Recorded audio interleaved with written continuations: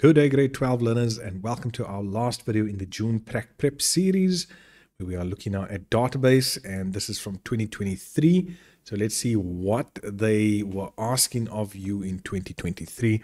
And there you can see we've got our section for tables, forms, queries, and reports. And in 2023, that was around 40 marks. So let's see what they were asking of you. Inside the table, so normal things like, selecting a primary key. They want you to create an ID code field that meets the following criteria. You have 2 uppercase letters and 1 required number. That's an input mask. Okay. Then a drop-down list with these options. So that's fine. Setting the default value. This one, the role field may not be left empty, so that's your required. I'm going to adjust those properties to required. Ensure that a value less than or equal to 70,000 must be entered in the cost field. And switch to data sheet view and make use of the totals to determine the total cost.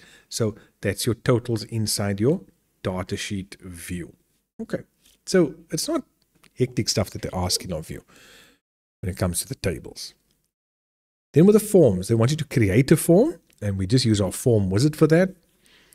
We use an appropriate control, add your name and surname into the form footer. Then, and that's it. That's it for forms. Your queries, they want you to create 3 queries.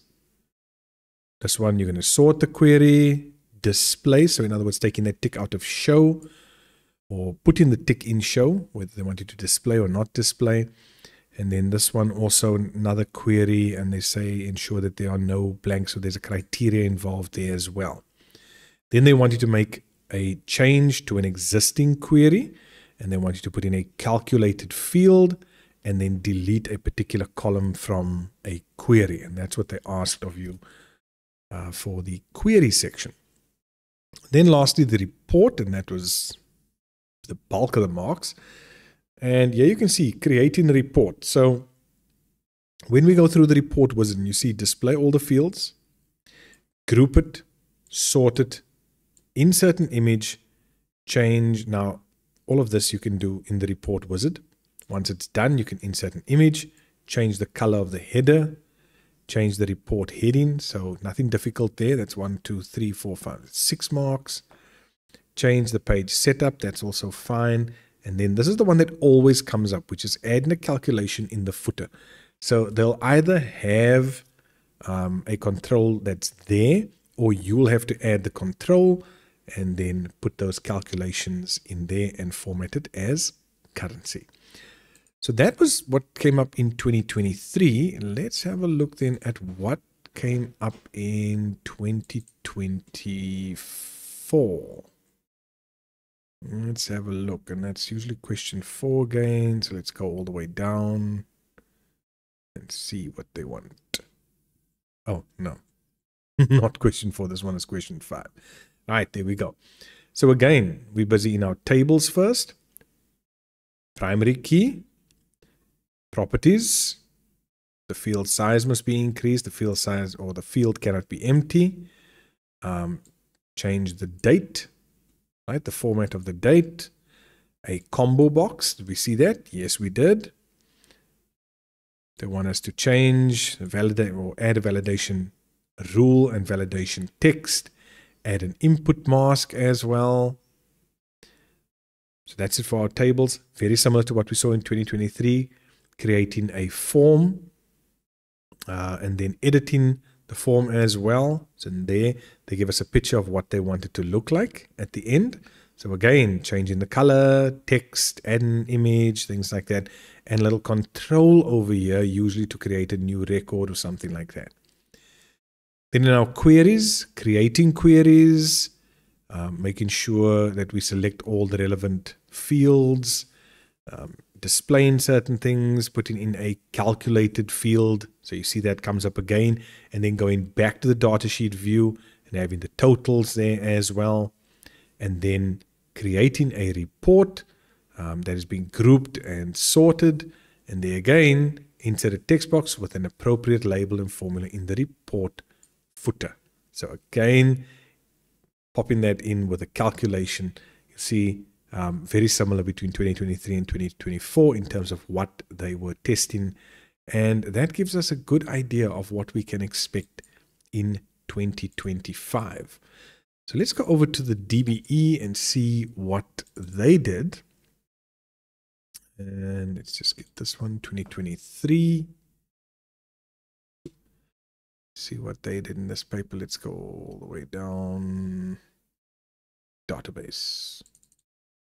Oh, too big. Okay. So there we have with database, we're in our tables again. We are modifying the properties, field size,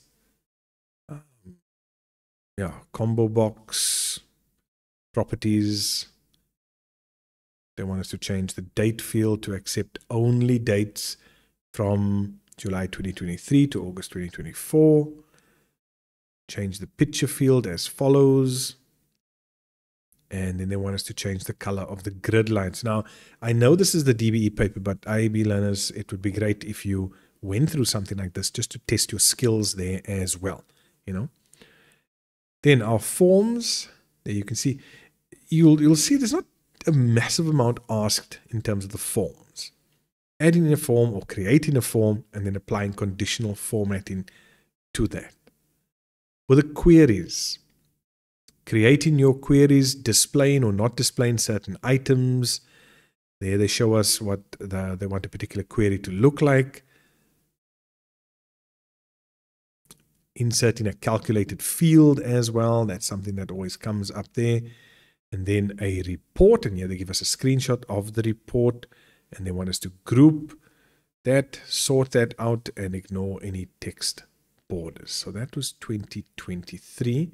Let's have a look at 2024. Let's go all the way through here. There we have it, database. Again, properties. So in the properties of your table, a lot has been asked there. Things like data types, changing some of the properties, an input mask. There's another one that comes up often. Deleting a field, maybe adding a field. For your forms, there you can see modify the group field as follows. So very small things that was asked of from the forms. They wanted you to insert a formula here into the form header. With our queries, you can see queries take up quite a number of marks. So they want us to modify the query and create a list of animals here, for example. So not necessarily just creating the query, but being able to modify an existing query. Display only this, so taking that tick out of show or putting the tick in to display or not to display. Then using the and the or feature, again for our criteria. And then displaying the average lifespan of animals. Format your results to display with 1 decimal place. So these are the typical things that have come up. And then in our reports, to end everything off with, they really just wanted us to create a report and to use a particular image and create a border around the group field. Okay. And yeah, you can see that's like 7 marks. So grade 12 learners, this is just the trend that we are seeing, and that's all I'm doing in these videos, just to identify the trends that we've picked up in the June 2023 and 2024 papers for both IAB and DBE learners. This brings the videos to an end for this JUNE Prac Prep, and I wish you all the best for the Prac paper that I know is coming soon. Look out for my video that's going to help you prep for the theory as well.